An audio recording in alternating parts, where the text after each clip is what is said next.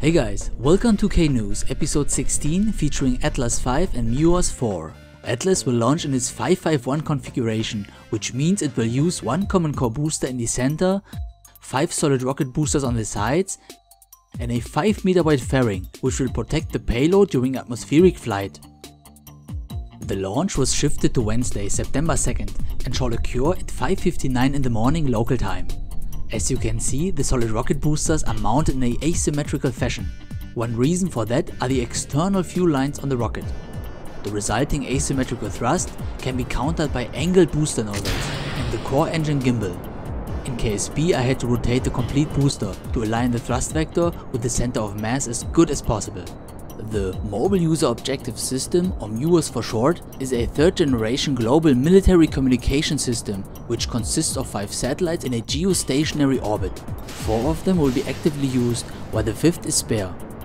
The satellites are separated in a way to reach as much ground units as possible. This means they are not separated by exactly 90 degrees each to maximize the overlapping over land.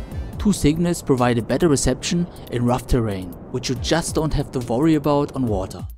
The maximum data rate is stated to be 384 kilobits per second, which is enough for all sorts of data transfer like voice calls, messaging and low resolution video streams.